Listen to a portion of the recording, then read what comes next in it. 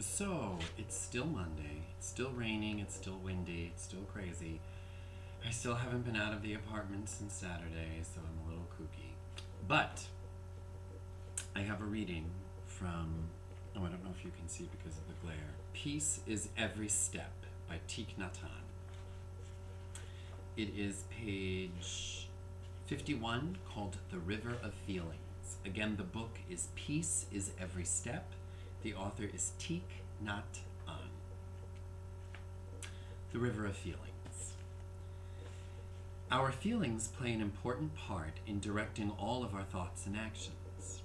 In us, there is a river of feelings in which every drop of water is a different feeling, and each feeling relies on all the others for its existence.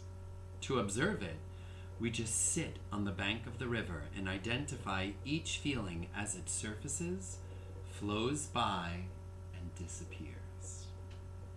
There are three sorts of feelings: pleasant, unpleasant, and neutral. When we have an unpleasant feeling, we may want to chase it away, but it is more effective to return to our conscious breathing and just observe it, identifying it silently to ourselves. Breathing in, I know there is an unpleasant feeling in me. Breathing out, I know there is an unpleasant feeling in me. Calling a feeling by its name, such as anger, sorrow, joy, or happiness, helps us identify it clearly and recognize it more deeply. We can use our breathing to be in contact with our feelings and accept them. If our breathing is light and calm, a natural result of conscious breathing, our mind and body will slowly become light, calm, and clear, and our feelings also. Mindful observation is based on the principle of non-duality. Our feeling is not separate from us or caused merely by something outside of us. Our feeling is us. And for the moment, we are that feeling. We are neither drowned in nor terrorized by the feeling, nor do we reject it.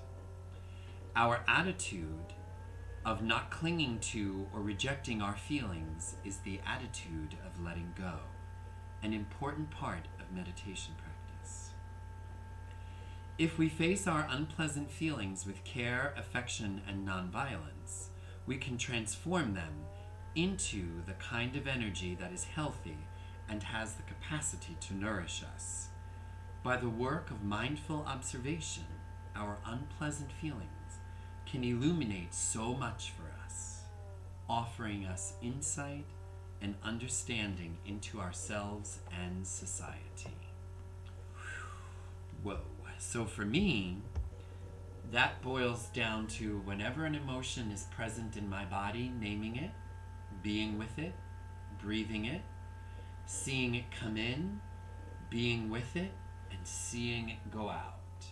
Not trying to change it, not trying to shift it, but just being with it, using my breath to settle into it, learning whatever lesson I need to learn from it, and then let it release without hanging on to it. And it's interesting about pleasant, unpleasant, and neutral, because it reminds me about the boundaries that we all have in our lives, in all the pathways of our lives, the many pathways. Porous boundaries, P-O-R-O-U-S, meaning anything can just flow right through them, not good at all. Healthy boundaries, or rigid boundaries.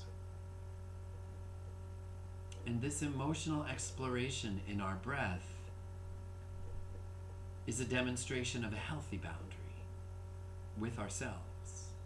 That we don't deny emotions, we name them, we experience them, we breathe into them, we learn what they have to teach us, and then we release them so that the next one can come in. Thank you.